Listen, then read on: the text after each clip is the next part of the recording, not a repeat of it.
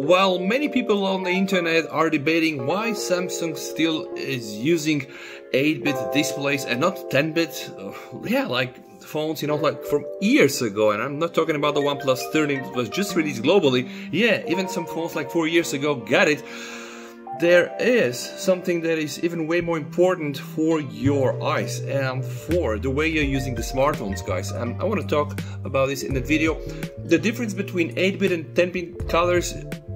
Is this hype really real? Are there any gains and stuff like this? There is plenty of information about the topic. For sure there are some benefits if you're using a 10-bit display, just because of the fact that you can render so much more colors, then eventually not watching YouTube and maybe playing games. But if you just want to edit videos or even edit photos, why not even play some fancy games with fancy settings? So there are for sure some benefits, of course, so I'm not going to even debate that. Samsung's decision is to go with still these old 8-bit technology. By the way, there is a way for you to enjoy 10-bit content even on an 8-bit monitor, and I'm not just specifically targeting Samsung here or a mobile.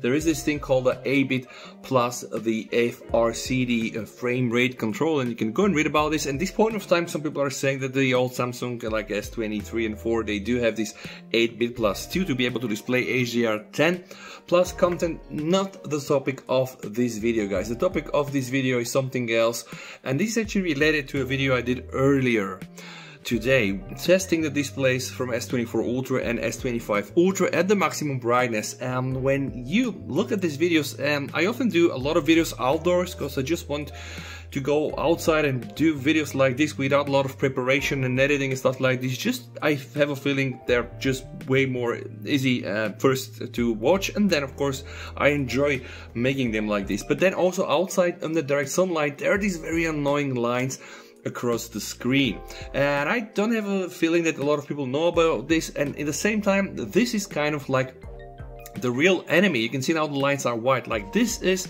really what can hurt your eyes, and I wanted to address this. But first things first, what the hell is this screen flickering, pulse width modulation? How does it affect your eyes? Where is Samsung today?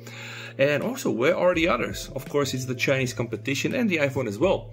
Let's check this article by MSI. Most traditional screens have an average flickering rate of 200-300 times per second, guys. So imagine 200 times per second is going to equal to like 200 Hertz. A high flicker rate increases stability and makes the screen appear less flickery, thus making it easier on the eyes.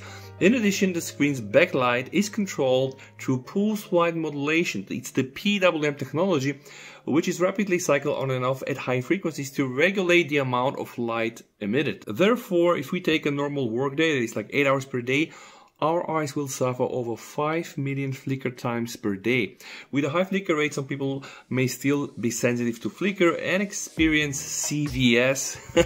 It's not CSV, it's CVS. It's not funny, by the way. It's not funny at all. It's computer vision syndromes, eye strain, or other symptoms. And then the more you spend on the monitors like this, the more you're gonna have problems. And this is pretty much really what those black lines are. So what is causing this flicker? Okay, so could be multiple reasons, several factors. Backlight, so screen that is illuminated by the backlight. And yeah, it could be also PWM technology. And in this case with Samsung, this is what I wanted to talk about in this video. How does this relate to Samsung phones, and in particular to the S25 Ultra and also the S24 Ultra, because remember, the screen is technically the similar screen. This is an article by Notebook Check, you can find it online. They have a proper way of testing this, and they identified, this is for the S24 Ultra, that the screen flickering, or the PWM detected, was 480 Hz, which means 480 times a second. So the display backlight flickers 480 times in a second, 480 Hertz. Okay, so the frequency of 480 is relatively high, so most users sensitive to PWM should not notice any flickering. However, they are reported some users are still sensitive to PWM at 500 Hertz. So guys, how does this compare to, let's say, some other phones? And in this case, it's going to be the OnePlus 13. OnePlus 13 has 2160 Hertz high frequency pulse width modulation, okay, which means that it's going to do this 2000 times a second, compared to like almost 500 times the Samsung, guys. And also something else that drew my attention, the screen sensitive rated here, that somebody put the PWM Opal test at 100% brightness, guys.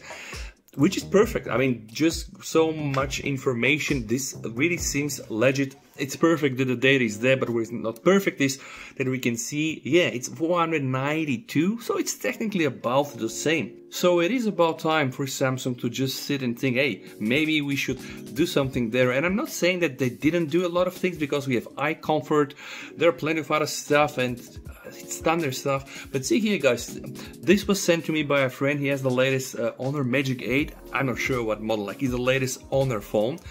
They have incredible things here. See, Dakion night display, defocus eye care, dynamically display and relieve the refractive state of your eyes through myopic defocus stimulation. I don't even know what the hell this is, and I'm not even sure it works, but hey, they are trying. And we do have also Xiaomi working with TÜV to certify their displays and provide really a very high PWM. This is not a case with the S25 Ultra, it's not a case with the S24 Ultra as well. You can just see 492.